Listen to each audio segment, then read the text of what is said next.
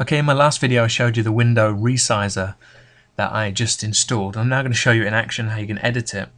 If I go up to my icon, I'm off the screen here obviously for purpose so you can see how it works. And all I need to do is click on it here and I can choose this option that I've set here, 1280 by 720, and there you go, it resizes my screen straight away.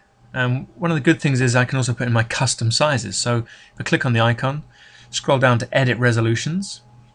Okay, and you can see here I've added this one. I've called it YouTube. Reason is because I like to record at 1280 by 720 for YouTube. Okay, and what I can do is I can just type in here, 1280 in this side, and I can put in like maybe 730 if I wanted to. Okay, and I can leave this option unchanged. I could give it a description like test, and I could say it's a screen typer, so it's like a desktop. And all I need to do is click save. It gets added here.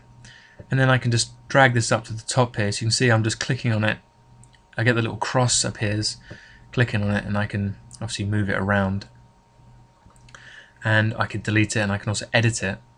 Once you've done that, if I just scroll down here and I click finish editing, it then goes, and it then appears in my list now. So you can see I've got this one here called test. And it just allows you to quickly jump between different screen sizes and resolutions.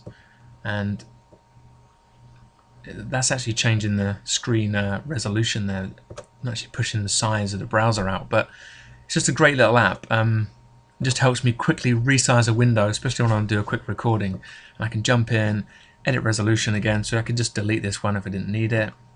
I could leave this one I've got already in here. I can edit them, so I can click on edit. And I've got other ones, I've got ones for mobile sizes.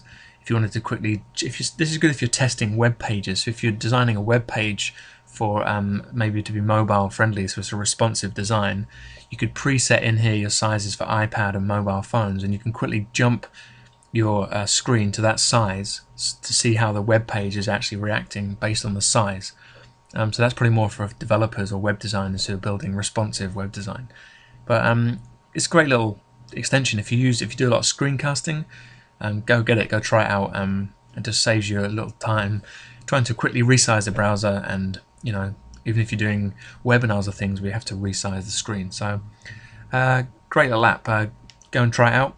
I hope that helps.